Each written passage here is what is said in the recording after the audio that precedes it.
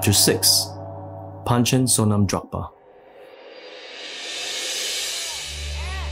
In his next life, Lord Duldzin manifested as the extraordinary scholar Panchen Sonam Drakpa, born in 1478. He was so highly respected, he rose to become the spiritual guide to the third Dalai Lama. Panchen Sonam Drakpa was very unique because he was the only person who had ever become the abbot of all three main Gelug monasteries, Ganden, Sera, and Drepung, in a single lifetime.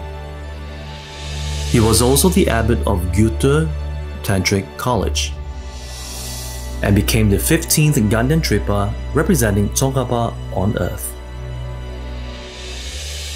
Panchen Sonam Drakpa was extremely erudite, scholarly and sharp in his wisdom. He is particularly renowned for writing 11 definitive volumes of philosophical teachings. These texts are still being studied in the illustrious monasteries of Ganden Shatse and Drepung Losling today, as a central syllabus for becoming a Geshe, the equivalent of a PhD in Buddhist studies. These 11 volumes are also studied in other major monasteries as comparative studies.